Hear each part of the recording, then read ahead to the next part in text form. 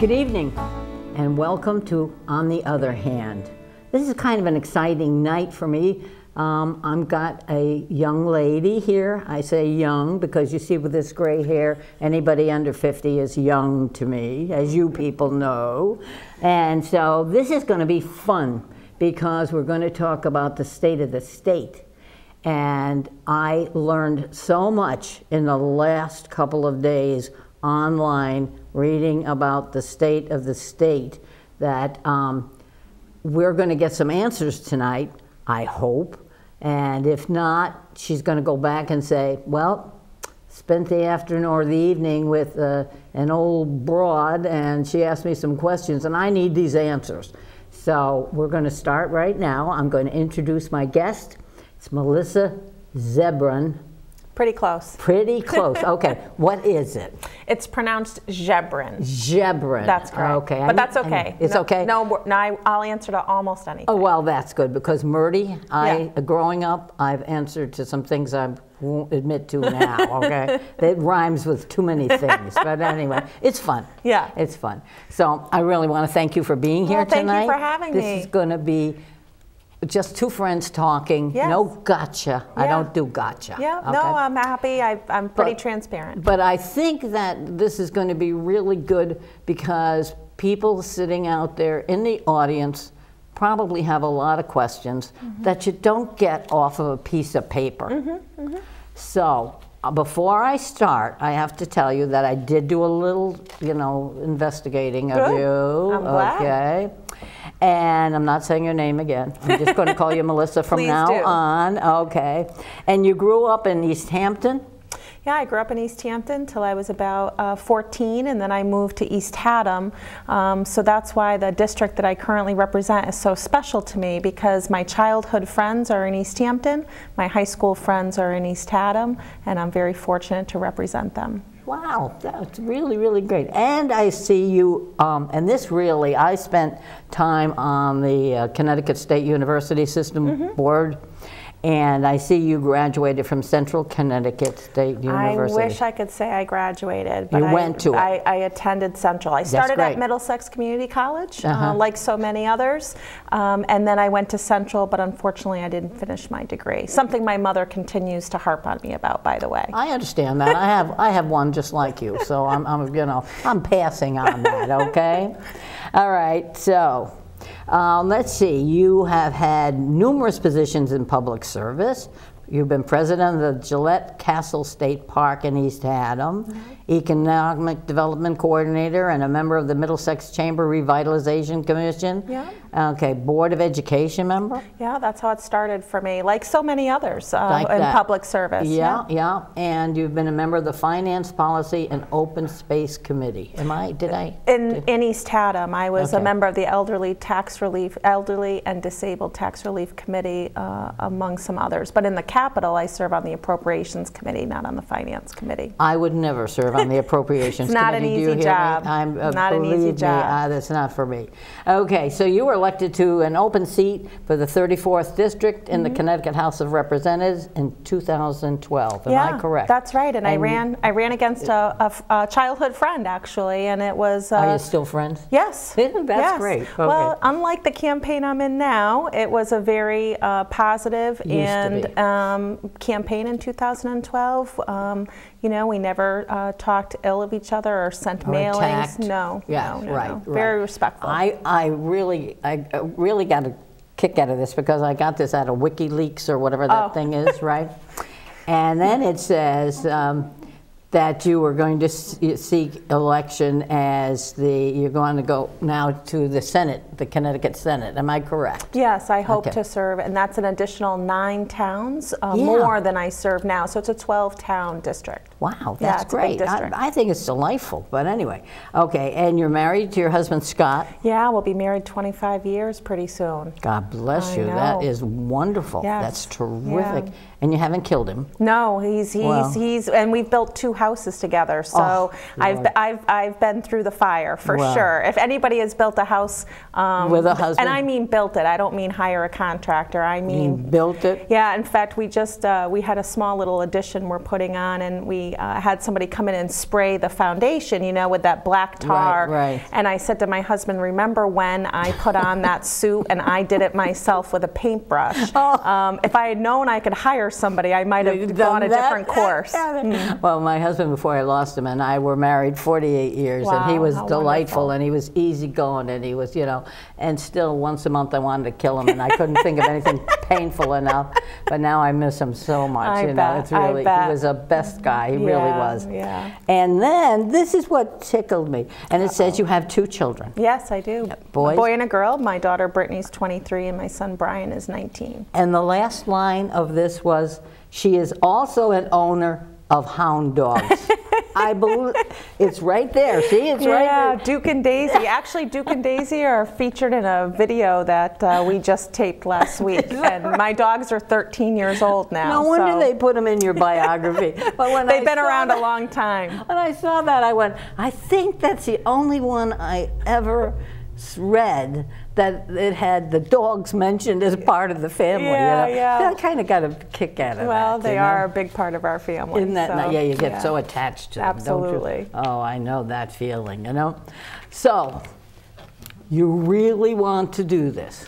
Yeah, you know what's interesting is when I first announced that I was running for office, I actually originally announced that I was going to stay and seek re-election for state representative. And you mentioned my original race in 2012. I beat my childhood friend, my opponent, by almost 10 points. In the following year, I beat my opponent by 70% to 30% of the vote, and then in 16 I was unopposed. So when I initially sought re-election as state rep, I went to bed and the next morning woke up with a lot of regret, and here's why. Because having a tie in the state Senate the last 2 years has provided an opportunity to really start looking at fiscally responsible policies on behalf of taxpayers. And when thinking about the state Senate race and stepping out of what will be, and it certainly has proven to be, a very difficult race, I felt like I was letting not just myself down by not getting up to the challenge, but also the residents of this state. Having that tie in the Senate, or more importantly, even the possibility of having a majority in the Senate, will really provide a surety of fiscal responsibility in the state. And so at that point, I called up several people, including finding someone who would be interested in running for state rep, and made the switch to run for state Senate. It's not an easy job, obviously, especially in this kind of partisan divide we have right now. An attack mode. Yeah. I have never seen anything as nasty as a matter of fact, as I did my homework on you, I recognize and realize that you've been attacked, and I was very, I'm going to say, being an old broad, I was embarrassed for you that you had to be attacked. I thought, this is not the way, when I was young, we grew up. I mean, my husband Stan ran for office 3 times, got elected 4 times, really, lost once, won 3 times. And I ran once, but it wasn't the way it is now with such vitriol. I just can't believe it. Yeah, in fact, on my way here this morning, I had a friend, a Democrat friend, call me this morning. He had gotten yet another mailer that is negative in nature against me. And it's interesting because the people who know me are getting very upset by it. Well, that's exactly so true. you wonder about the other folks who don't know me, but here's the thing. No one's going to outwork me. Our campaign has knocked on over 10,000 doors in this district, and we're talking to a lot of people about the serious concerns, which is the fiscal state of Connecticut and the lack of sustainability, which is really driving down a low confidence by our business community, which is just perpetuating our revenue decline and everything else. So you have to have a strong backbone, and I can tell you my skin will probably be crocodile grade by November 7th. I have some good moisturizer. Yeah, well, Call perfect. me. I'm going to call you. Listen, it's not easy being a tough woman. No. We get called a lot of things. Yeah, very nasty. I was really shocked. If men were in our positions, they would be called strong and assertive. Right. But when you're a woman and you do that, it's a double-edged sword. That's right. It is, honey. Okay. You brought it up, and it was going to be my first question. Sure. Okay. And I'm going to ask you again, you sure you want to get into this? I just want to make sure, before I tell all these wonderful people how great you are. Okay. The state budget. Now, let's start by being honest. Okay. The state, in the past, did not adequately fund all of their liabilities. Yeah, and I've been very, talking about being honest, I've been very honest about that. It was a Republican governor and a Democrat-controlled legislature that agreed to do that. But you know who gets left off the hook? Union leadership.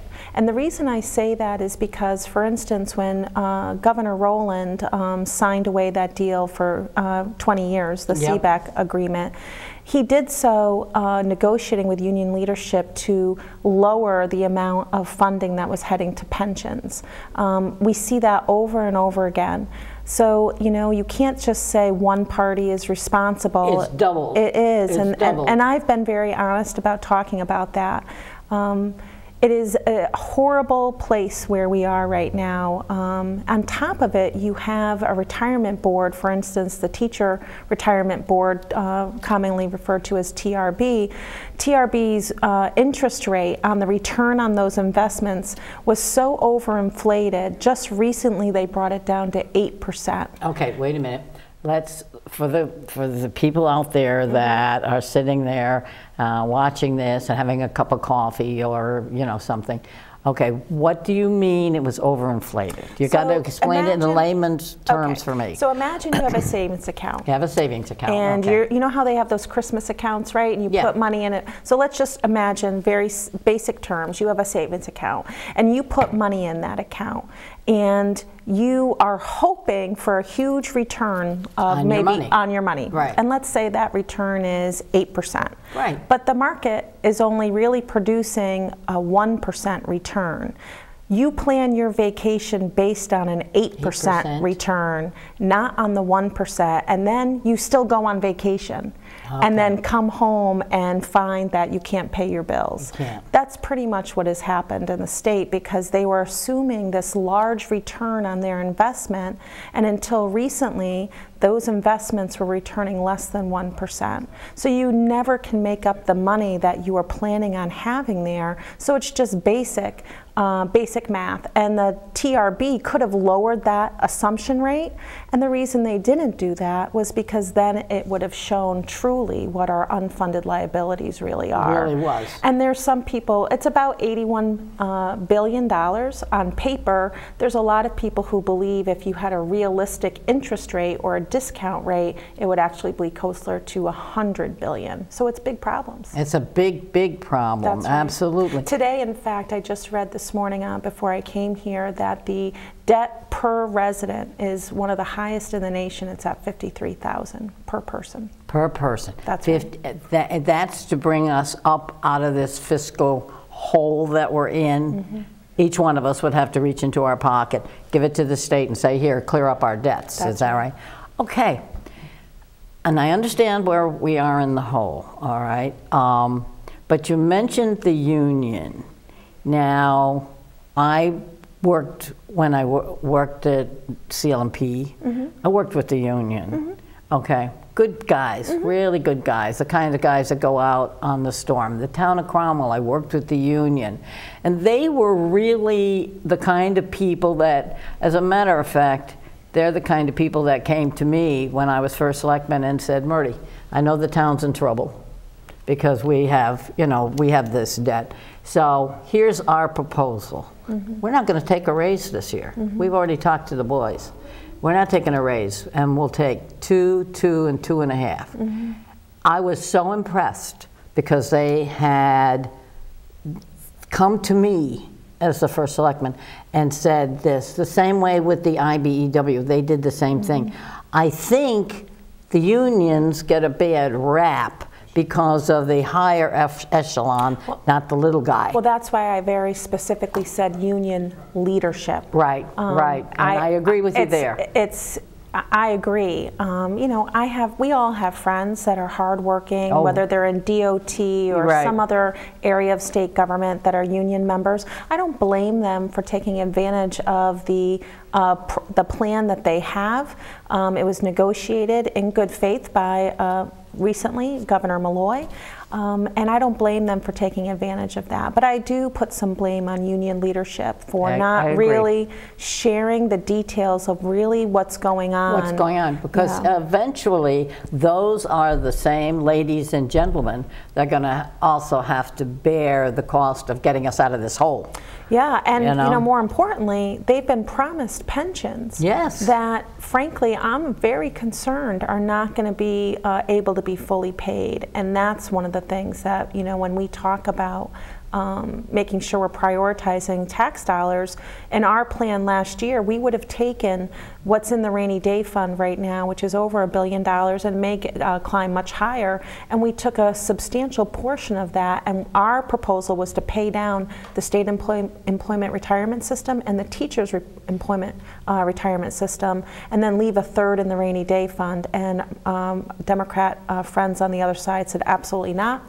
We want that money to stay in the rainy day fund. So our proposal would have paid down significant, I mean hundreds of millions of dollars of this unfunded pension liability, but more importantly, it would have saved us about $60 million a year in debt service every year for that too. I'm so glad you went there, because I'm no gigantic mathematician. Ask my children, okay?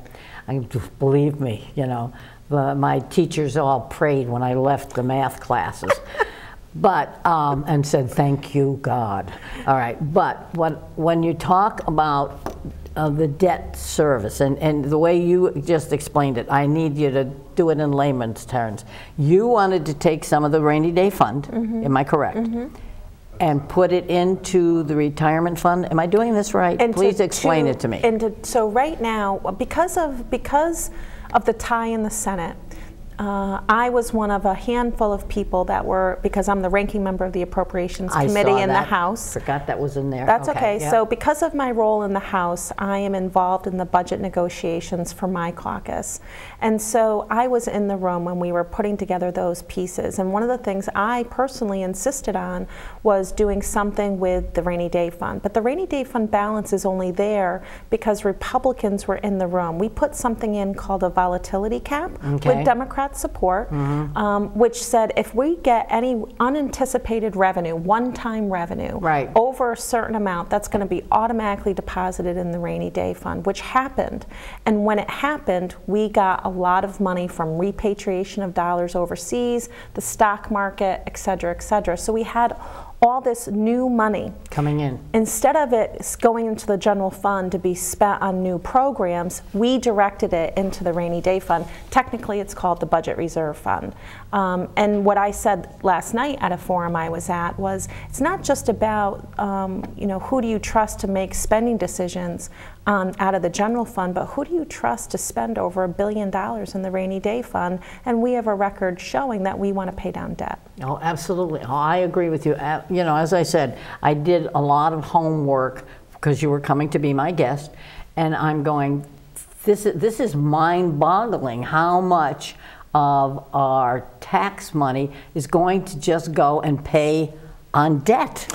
Not even for services and things like that, but it's going to pay on this gigantic debt. And I said to myself, the average guy like me out there has no clue how much borrowing this state has done. I'll give you a really clear example. Governor Malloy over the last 8 years doubled our bonding. It used to be, and this is a huge amount of money, it used to be about $1.8 billion a year went through bonding. He doubled that, and it's now up to $3.8 billion a year. What does that mean? That means basically he's taken out the state credit card and swiped it through the machine, double any other governor in the history of the state of Connecticut.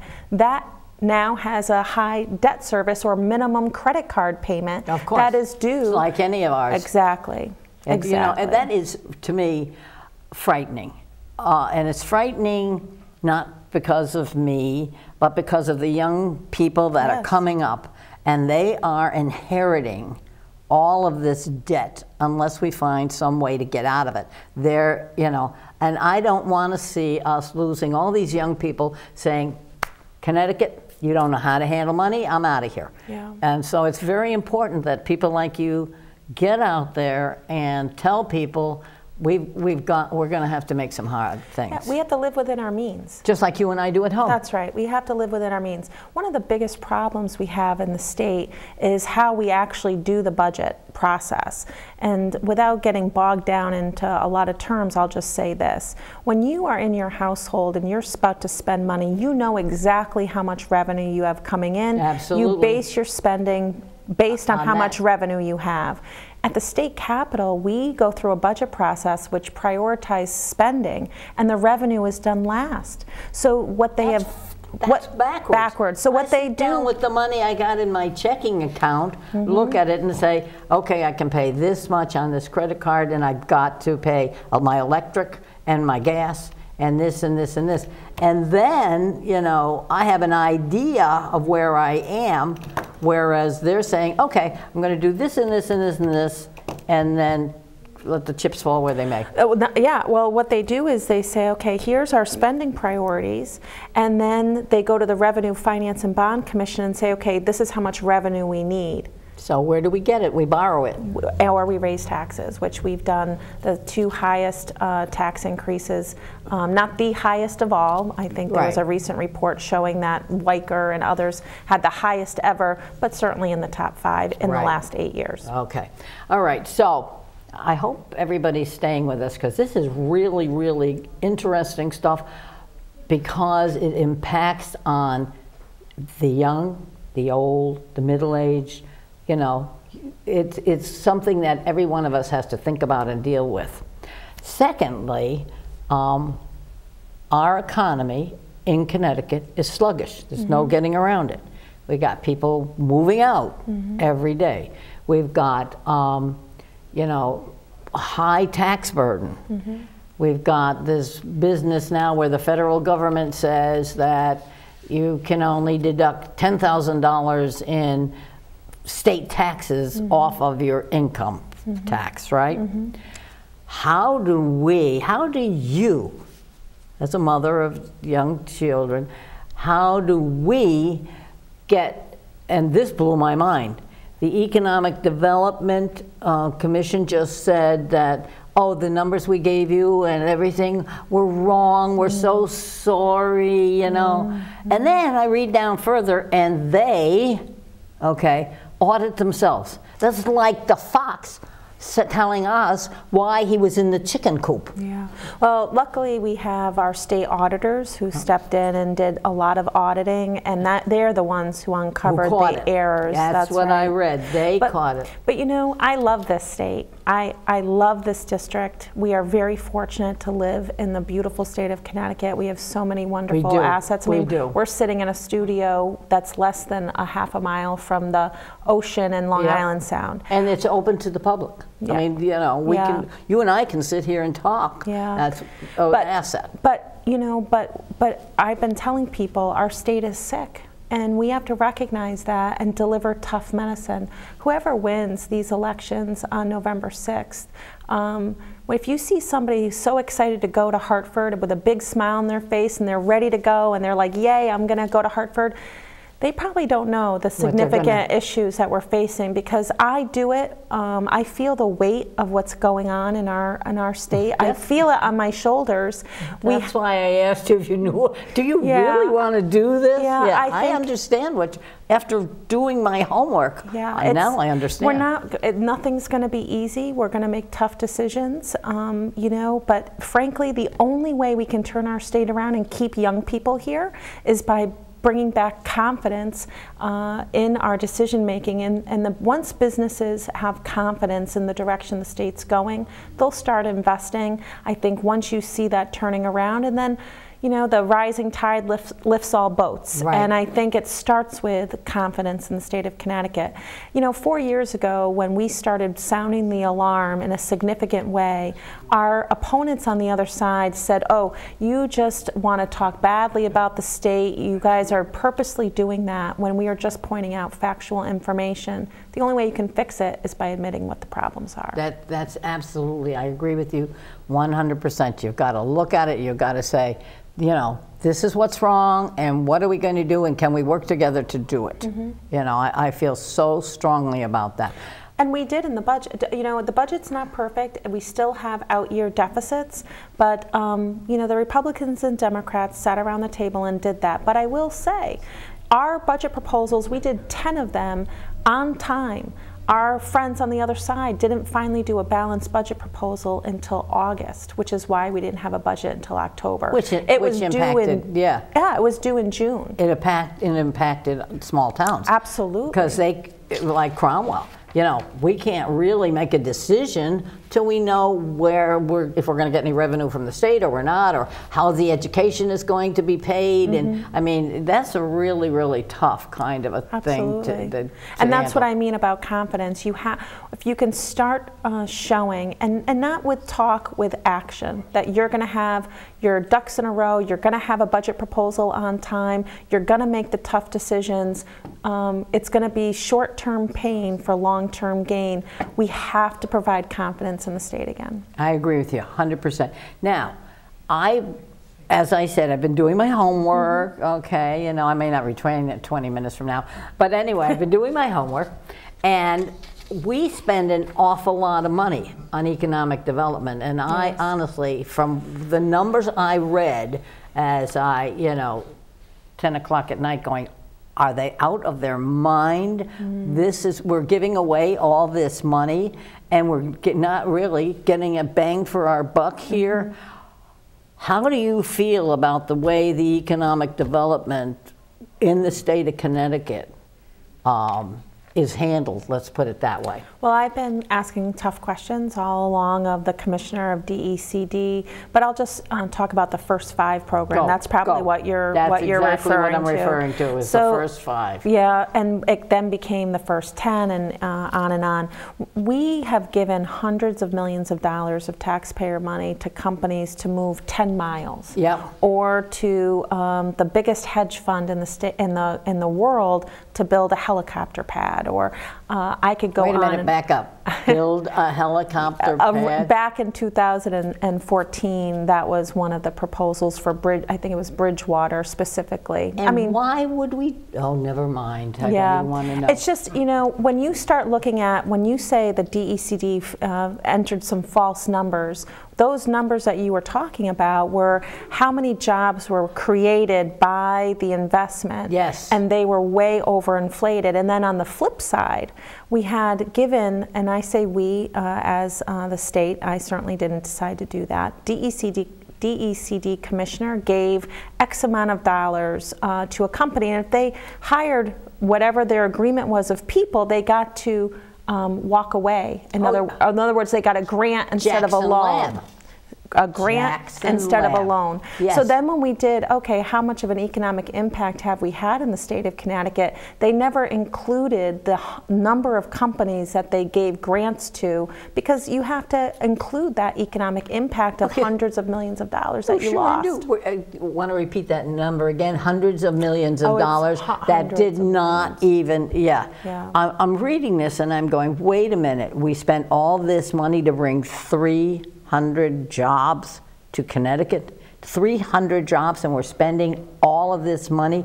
Why didn't we just go out and find some nice little businesses in Connecticut and say, if you hire 10 and you hire 10 and you hire 10, and then we're going to make you, you know, we're not talking millions. Yeah, or I like to say, how about just lowering the tax burden for everyone. Again, the idea that a rising tide lifts all boats. We should not be picking winners and losers as a state government. Right.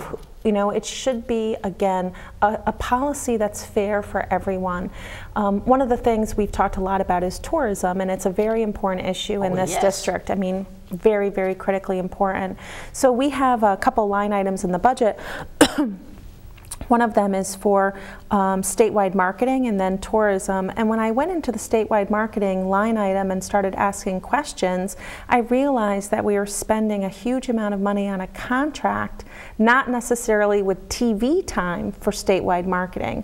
So we have to also be very sure that we're prioritizing the dollars, not putting it into a contract, but those tourism entities deserve TV time or newspaper print or whatever it is that we're going to promote them, not paying for an executive salary. I was going to say, you are right on the money, because we're not going to get a bang for our buck if we don't appeal to people. And you're not going to appeal to somebody by giving some CEO $300,000 a year. I just picked that number out of the air, so I just want to let you know that. So, okay.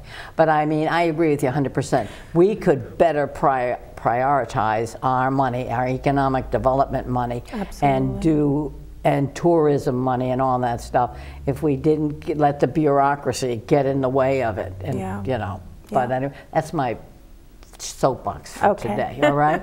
Now, one of the things that's going to be of interest to most of the young people here, and me too, because I spent 6 years on the Board of Education in Cromwell, is education. What kind of a hit? Now, I know 16% of our new budget, I believe, is going to go towards education. Did I get that number right?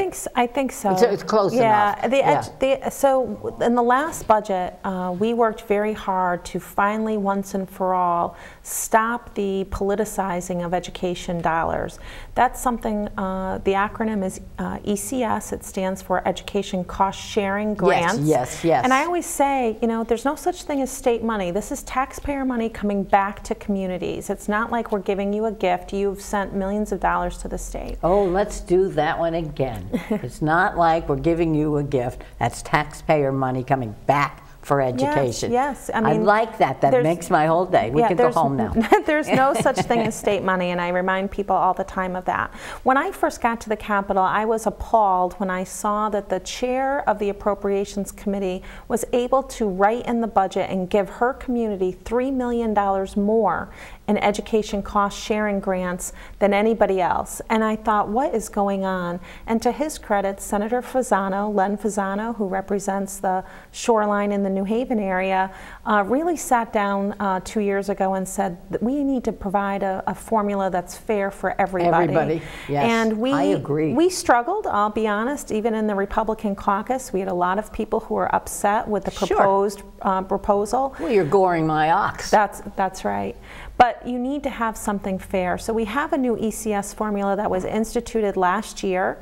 It's a formula based on the level of poverty, English as a second language, your enrollment, all kinds of factors, but it's a formula. It's not based by, hey, your town gets X, so we're going to take Y. Right. And that was in response to the governor, who wanted to do a couple things. One, he wanted to pass on the unfunded pension liability in the teachers' retirement system onto communities at the cost of $400 million. And two, he actually zeroed out the education dollars for 33 communities in Connecticut, and basically was redistributing their tax dollars to other communities that he felt was more in need. I read that in the paper, and I'm glad you jogged my memory, because I remember saying, wait a minute, you know, who are you to take it away from Cromwell or Westbrook or, you know, anywhere, and say, here, I'm going to pick on poor little Hartford. Here, Hartford, you can have more money, okay? But Cromwell, you can't, because you're living within your means. In Westbrook, you can't. And Madison, you can't. And when I read that, I was appalled. I said, what are they thinking? I'm so glad that stopped. And they took it a step further. They also wanted to include the town's budget reserves in how they thought about those allocations. So again, to Senator Fasano's credit, he really pushed an ECS formula. And that was instituted with bipartisan support. And so now it's based on a number of factors. Will some communities get less than they got the year before? Yes, but I think it's around 5% less, and it's really based on that formula. The problem that we have is that we have declining enrollment in a number of our communities. Yes, we do. And that's a problem when it comes to the brick and mortar funding of their education system. Right. We have a lot of communities who are really facing tough choices, like closing schools, because they simply don't have the students. They don't have the students. That's right. So having a formula that's based on metrics, that's fair for everybody, and also focuses in on our poorest students and those that need additional support, I think is a fair compromise. It's not perfect, but it's certainly better than what it was 4 years ago. And you know, you can justify it. Oh, absolutely. Because you can justify it. It's a formula. If Murdy Terry comes up to you and says, why did my town get less money and so-and-so's town got more money, you can say those things to them, yes. that they have these kind of challenges that Cromwell doesn't have. Well, and frankly, we don't, and we might not even have to get into that conversation. It's a formula. So you have a set formula based per student, and it's across the board. So the formula is the same in Hartford, in Clinton, in East Haddam, and it doesn't matter. That's the formula. And so that's it. And I think that's the fairest we could possibly be now. I like that. I like that. Okay. Now here's one of my favorite bugaboos. Okay. You ready for this I like one? that word, bugaboo. Yes. Well, I'm old. Okay. Regionalization. Yeah. That makes my hair stand on end. Mm-hmm. Anytime the state tells us, you must, thou shalt, thou wilt, okay. I've looked at some of the regionalization where my mother-in-law lived, which was down in Middlebury. And the bigger towns drove all of the decisions. And here's little Middlebury. Mm-hmm. And I remember sitting with my mother-in-law, bless her heart, and her saying to me, this is the worst thing that Middlebury ever did. Really, because we're getting nothing and the decisions are being made by the bigger towns. Mm-hmm. And that's only one side of the story. But you know what? It's here in my head. Mm-hmm. And I also have a problem with the state taking over and mandating more things. So talk to me about regionalization. And I'm not putting you on the spot. I'm just talking about my mother-in-law. Yeah, and, no. You know, I think and it's I married her son, so I had to listen. So, you know, the beauty we have in small towns, especially in the Connecticut River Valley, is there is already a lot of, not forced, but actually they are entering into partnerships called shared services. And you see that with a number of positions like the assessor or maybe a building inspector and other things. We should be encouraging in our statutes those continuing opportunities, but it shouldn't be forced. It should be enabling legislation. Right, in other words, if you choose to do this, then you have the opportunity to do so. And there's a number of examples, but forcing regionalization, I'm certainly not a fan of that. When I first entered the state capitol, we had a different speaker at the time. His name was Brendan Sharkey. And Brendan, Representative Sharkey, started something called the Moore Commission, which looked at regionalization efforts statewide. And I attended those meetings early on and realized at one point, you know, it's really not the best use of my time because we were just talking in circles constantly. Right. I have had other people talk to me about county government and how they wished we still had county government. I've tried to do a little bit of fact finding on that.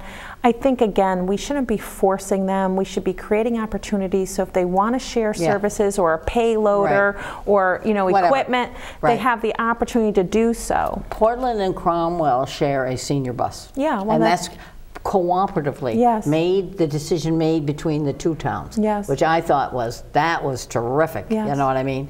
But it wasn't the state saying to us, if you don't Yeah. do this, we're going to take this money away from you. That makes my gray hair stand straight up on end. Yeah, and then the other thing you asked about was unfunded mandates, Right. which for your viewers at home is a new law saying the town must do A, B, or C. And a perfect example of that comes out of our education committee all the time, where we have folks that are well-meaning, well-intentioned, Yes. that say, you know, I want this to be taught in schools. Well, we have a laundry list of, as long as my arm, of things that we are saying to schools, you must teach not this. just this, but in this way.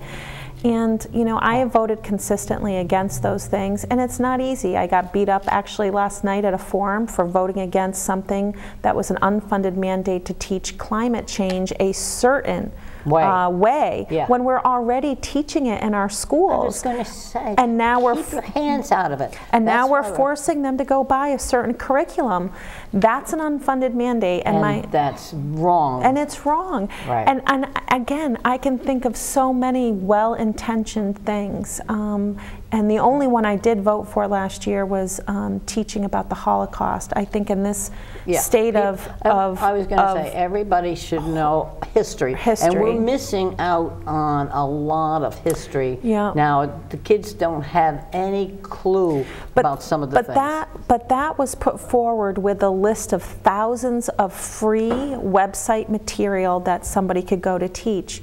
But we have to really just get tough and say, that's well-intentioned, but I just can't support an unfunded mandate. Right. I'm with all good. You and I we're doing pretty good. All right.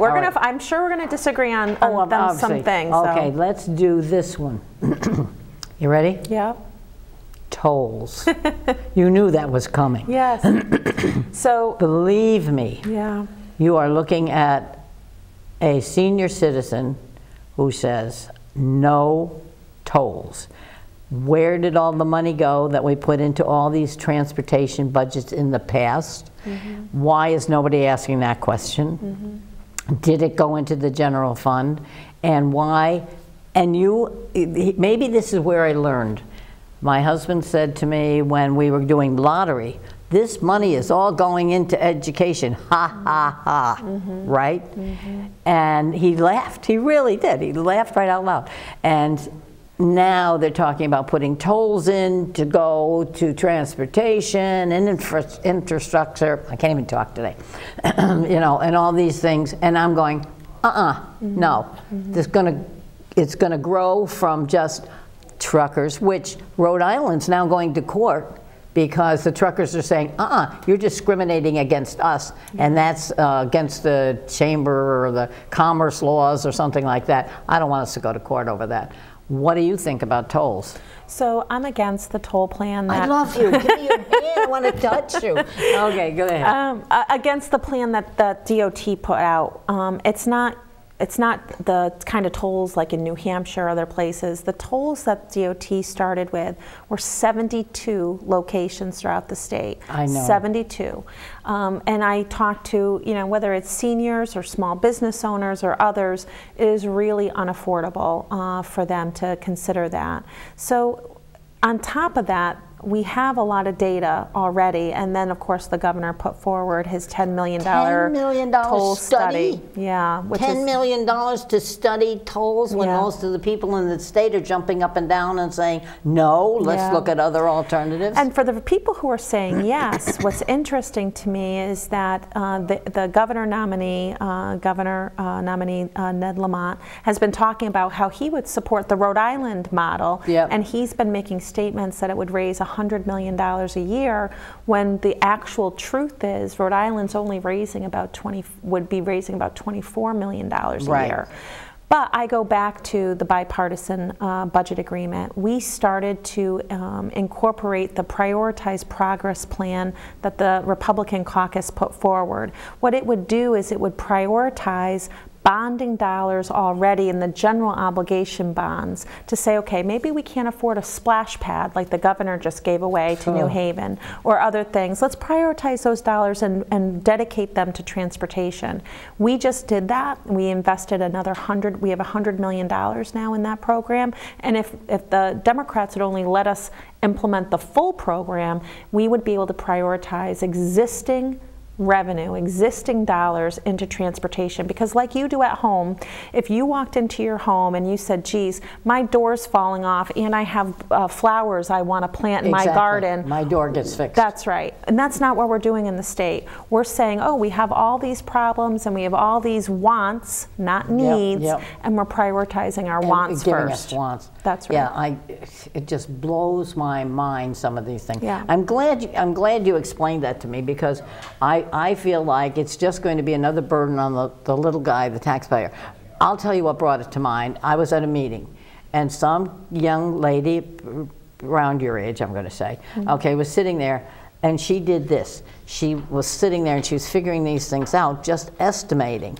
And she said to me, you know what, Mrs. Terry? And I went, what? She said, I'm on the road all the time, and with these tolls, it will cost me $220 a month, I'm estimating. And I'm a single mom, I'm a widow. And she said, I can't afford that. I'll have to take my children out of Connecticut. And it made me sick. Yeah. I said, what? And don't forget, when they're talking about tolls, you know what they're not talking about at the same time is eliminating the gas tax. We pay the highest gas tax in the nation, 43 cents of every gas tax. So, you know, when they proposed this, we had an amendment that would have eliminated the gas tax and all kinds of things. Again, wants or needs. Exactly. Oh, Melissa, you and I, you know, I'm old, you're young, but we're doing really, really well here, you know. Okay, so we are spending 20, how many millions on this study? 10 million? Well, hopefully the new legislature can stop that action. So, oh, good. Yeah. Oh, good. So nothing's been spent yet. Oh, nothing's been spent yet. It's all, we're all out there talking about it, right? Okay, well, that's good. Let's see. Okay, let me throw this one out there, which really, I have to be honest with you, I'm just throwing it out there because just to aggravate you guys out there. This is just an aggravation. Let's talk about the busway. Okay, I don't ride the busway. I don't go near the busway. So I'm just aggravating. So I'm just aggravating you people out there that are subsidizing this. Go ahead. And they are subsidizing it by hundreds of millions of dollars. My office looks out onto near Capitol Avenue, and I see the green buses all the time, and they're all empty. Yes. So it's very frustrating. In fact, one day my friend, one of my best friends at the Capitol, Senator Craig Minor, and I were taking a walk to go grab a coffee, and in that walk between the Capitol and the coffee shop, there were 4 bus stops.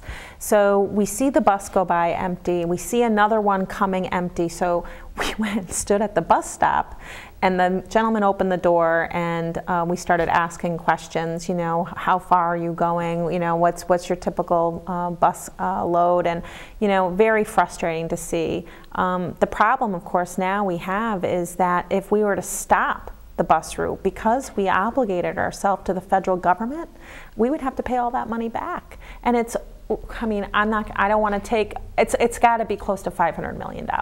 Okay. All right. Now, being the devil's advocate, how much is it costing us per year to run it? Well, that's really one of the things that is unknown. In the budget documents, we have one line item, it just says bus and rail operations. The real issue is how they're counting passengers. Exactly. So let's just say you have a route that is 10 miles long, and it's from A to B. But then you have another 5 miles, you have C. And this person's going to C. Does he count as 1 trip or 2? He counts as 2 trips according to DOT because he stopped because then they have to stop at B2. And that's the frustration, because we don't feel like they're being really accurate. Yeah. I don't think they're purposely trying to deceive. Oh, Melissa. I want to be a little more gentle. I have this adorable bridge I'd like to spell you. It's in New York State, but you know. That's really. the frustration part. And don't forget too, they don't. It's the honor system. And so how much money are we really getting for it? And how much are we really spending? Yeah. And in the long run, if we paid the money back to the federal government, would we be better off? Because how many millions are we paying every year Yeah. to subsidize something that's empty? Yeah. It's crazy. And you know, we just did it, version 2 is the Hartford to Springfield rail line. I'm going to be very interested when I head back, hopefully, yeah. if I have the honor of representing the district, when I head back to Hartford, I'll be looking for numbers on that too. Excellent. I hope Yeah. that you can do that because I feel it. All right. The last one I'm going to tickle you with, sanctuary cities. Oh, okay. Let's go.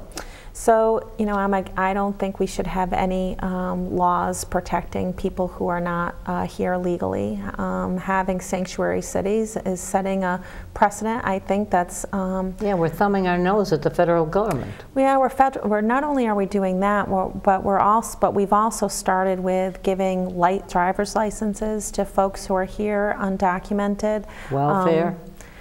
Well, they claim that there's some money that they're not getting, but I still think that there's, you know, some dollars there. One of the controversial votes probably in the last session that I took was against giving undocumented students aid to colleges. Yes, and you know what? And I read that, and I agreed with you, because my children worked, okay, to get the money, and they didn't get, you know, one of them got a scholarship, you know, but the other ones, you know, didn't get scholarships because my husband and I made just about what we needed to make so that we were not eligible for all this stuff. And yet, here you've got people that are turning around and saying, okay, they came from another country, but we're going to give them free ride. I have to agree that I know I'm making myself unpopular, and I really don't care, but I agree with you 100%. Well, you know what's frustrating? So I have, as I mentioned earlier, two children. My daughter's already graduated college, but my son is a sophomore at a college. And for instance, what a lot of people don't recognize is if you are a parent right now that is sending your child to UConn, for instance, part of your tuition, within that tuition bill, there's something called the set aside.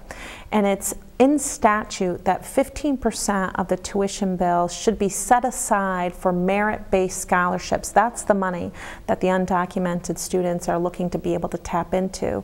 But what's happened at UConn is they're actually setting aside 18% of your tuition. So when we hear that tuition is increasing, yeah, we're not getting the full I say to myself, picture. wait a minute, you're already setting aside 18% for people who most likely are not going to be able to avail themselves to it that are here legally in the state of Connecticut. That's right, and born here, grown up here, and can't afford to go to You UConn. want them to be successful. You want those students to be successful, but here's the thing.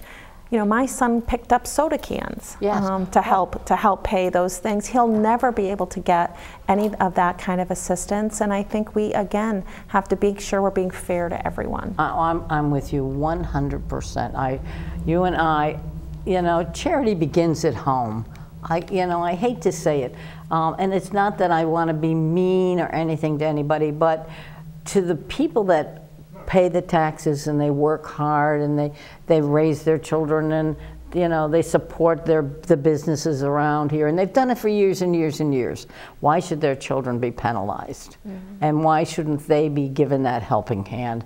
You and I agree 110%. And I just want to say, we've already given them, given those students, the undocumented students, an opportunity for savings because they're getting in-state tuition. Yes. We're not charging them out-of-state tuition. We're giving them in-state tuition. So we are giving them, and I think that's fair. I think it's about fairness.